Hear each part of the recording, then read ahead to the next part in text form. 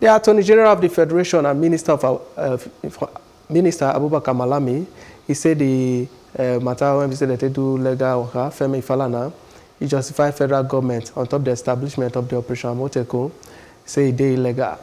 One statement when we say Malami advisor on media and public relations, Dr. Umar Gwandu, they talk on Thursday say the Nigeria Constitution in no get when we say they get the informate of regional security architecture. Falana when we say be one human lawyer, when we say tell the people say make them no answer Malami. He did the Southwest governors on top of the Amotekun waka, and instead the state government of the Southwest Nigeria to put every necessary law to order so that they can confirm the legality of the establishment and operation of Amotekun. Malami, Falana, when we say do this kind of statement, say don't confirm the government stand, say the establishment of the operation is illegal.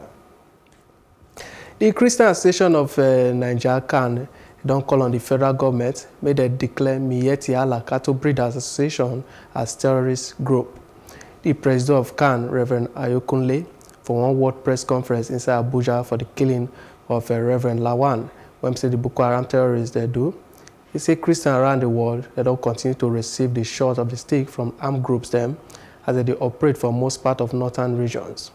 Reverend Ayokunle, he says sociocultural group like the Miyetti Allah Cattle Breeders Association, they don't continue to throw away and when we say they make them para, when we say they do the unity of the country. He called on the federal government, may they prove their commitment to the lives and property of the people, and the way when we say they talk, they say may they label the Miyetti Cattle Breeders Association as group when we say they do wahala.